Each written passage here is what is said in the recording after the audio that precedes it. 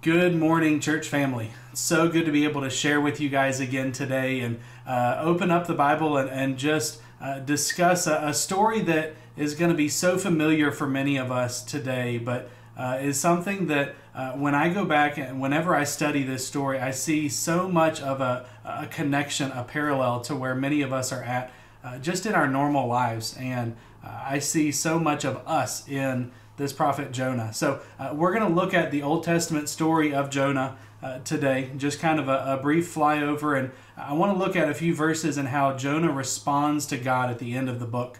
And if you're unfamiliar with the story, Jonah is a prophet of God, and God tells him to go and to take a message of repentance to this great city, this evil city of Nineveh. And Nineveh is a place that is it's a wicked area. And Jonah wasn't a big fan of this idea of God offering repentance, an opportunity to repent to the people of Nineveh. He wanted God to just wipe them out because they were evil. So Jonah, instead of going and doing what God tells him to do, through most of the book, he does everything that he can to run away from God and to run away from what God has told him to do. And as he finally, towards the end of the book, finally obeys and does what God tells him to do, and he goes to Nineveh, and the people of Nineveh begin to repent. I want to share for you guys a few verses from the end of the book. We're going to read verse 10 from chapter 3, and then the first few verses of chapter 4 together. So read with me, starting in verse 10 of chapter 3. It says, "When God saw their deeds, that they had repented, that they had turned from their wicked way, then God relented concerning the calamity which he had declared he would bring upon them. And he did not do it. But it greatly displeased Jonah, and he became angry. He prayed to the Lord and said, 'Please, Lord, was this not what I said while I was still in my own country? Therefore, in order to forestall this, I fled to Tarshish, for I knew that you are a gracious God, a compassionate God, slow to anger, and abundant in loving kindness, and one who relents concerning calamity. Therefore now, O Lord, please take my life from me, for death is better to me than life.' And the Lord responded to him." He said this in verse 4. He says, "The Lord said, 'Do you have good reason to be angry?'" It's an interesting little passage to me. It's one that always kind of catches my attention because it's strange. We read these verses, and what we see here in this passage is God was gracious and forgiving and kind to Jonah when Jonah disobeyed at the start of this book. But by the time we get to the end of the book, Jonah is actually mad at God and says, "It'd be better, God, if you would just kill me. It would be better than this situation that you've put me in, because I knew, God, I knew that you're loving, and I knew that you are kind, and I knew that you're forgiving, and I knew that you were going to forgive all these evil people in the city of Nineveh."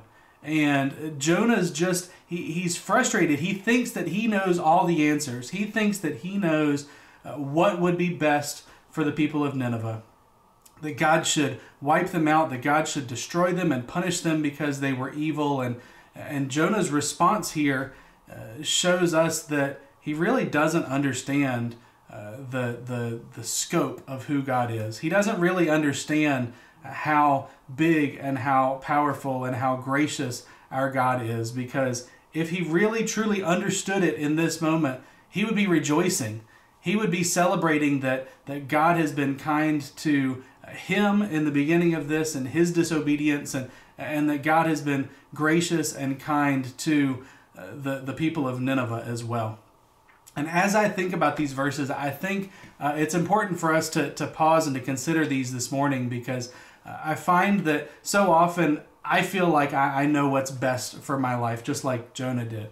I feel like I know what's best for the situation that I'm in, or people that are around me. I feel like I know what's better than what God often wants to do in my life. But just as we see how foolish that is here with Jonah, I'd encourage you, I'd remind you, I'd caution you. The tale of Jonah is a cautionary tale for us, that we need to be careful not to assume that we know better than God does.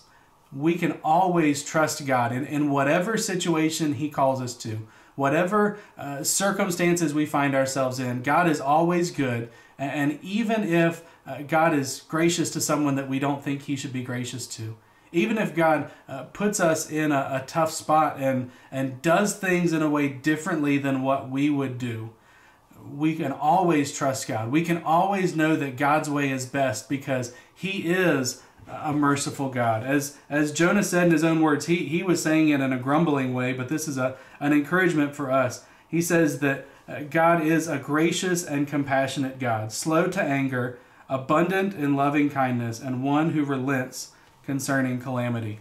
May we celebrate and reflect on that today, that we have a God who is always loving, is always doing what's best for us. And even when we don't necessarily understand or agree, we can trust him and know that his way is best. Love you guys. Can't wait to see you again soon. Bye.